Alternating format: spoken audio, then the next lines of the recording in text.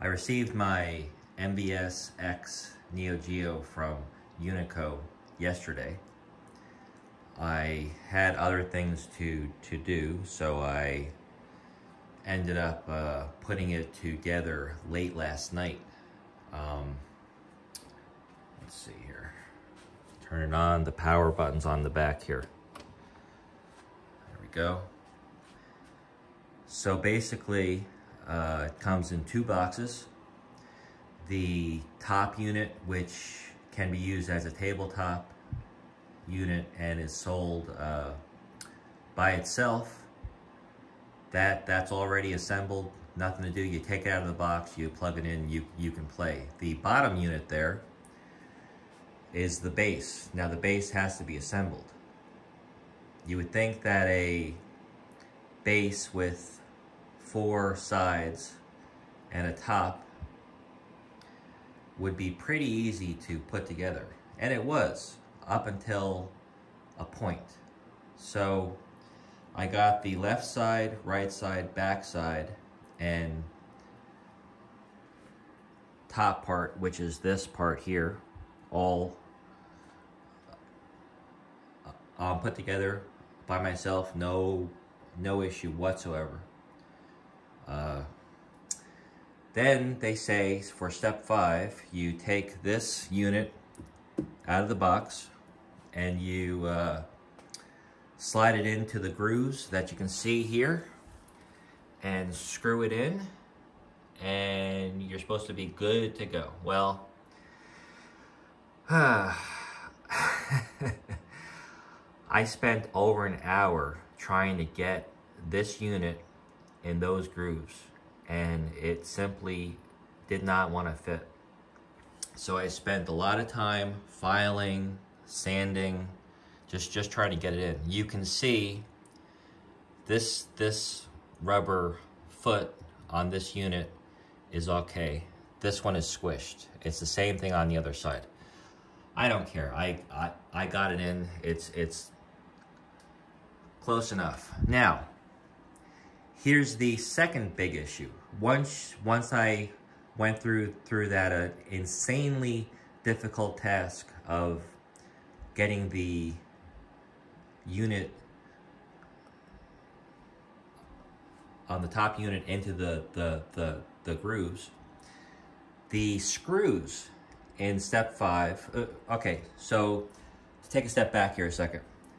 One of the nice things about this, I appreciated it, was they give you one set of screws, one set of dowels. You don't have to mess around with different sizes. It's all one size, right?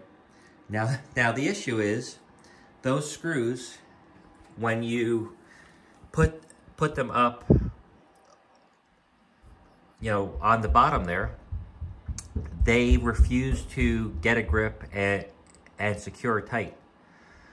So I was going nuts. Obviously, I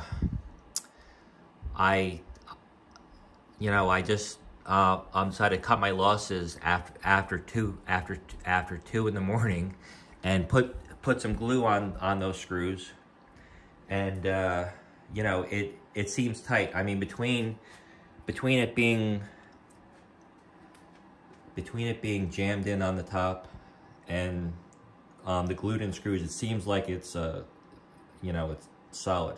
Now, when I was cleaning up the packaging trash, I noticed in a random part of the styrofoam, they had taped a little baggie, basically hidden in the basement,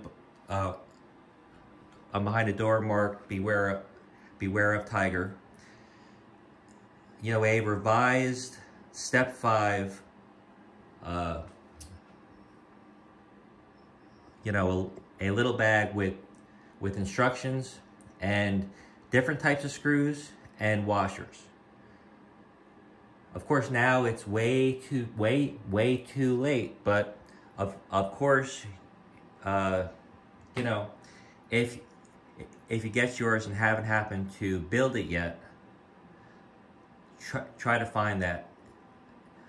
You know, I don't know if it'll save you from getting the top unit onto the base, but at least the screws can work. Now, as for the unit itself, I'm a little over 5'9", close to 5'10", not that tall, okay, average. Thank you. I will say that I'm standing here. This is my eye. This is my eye line here. So, you know, it's a little low, even with the base. I wish the base was a couple inches higher. The actual look of the cabinet is nice. As you can see, I have no issues there. I'm not a huge fan of the power button being on the back. There's also the AC adapter plug in the back, and a USB port, which is for updates. This has no Wi-Fi or anything. The screen itself is nice enough. I like it. The sound, now the sound is weird. You know, it's at a crotch level, and it sounds fine. It's missing bass, but it's fine. It's good. It works. The issue is it sounds like it's coming from below you. If you're sitting on the ground, great. If you're in another part of the room, great. If you're playing the game, not so great. And the volume does not get super loud. Menu navigation's a little weird. I'm sure that that'll be fixed in an update. The joysticks, they seem a little small. The buttons, okay. I mean, everything works. I have no major issues with it. My joysticks though,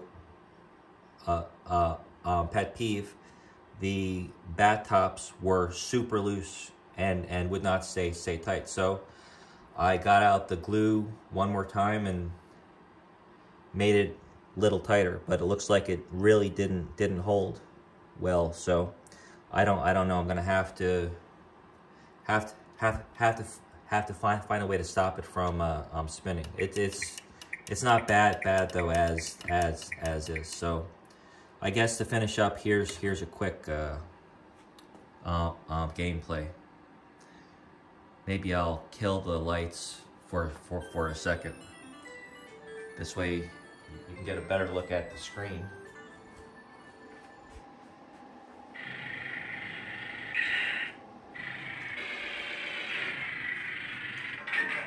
And that's at near max volume. So again, it looks good. It plays fine. I like it overall, but man, the oversight on the base, working with the actual cabinet, that's a tough one. So if you get it, I think you'll like it, but good luck with the assembly. All right, thanks.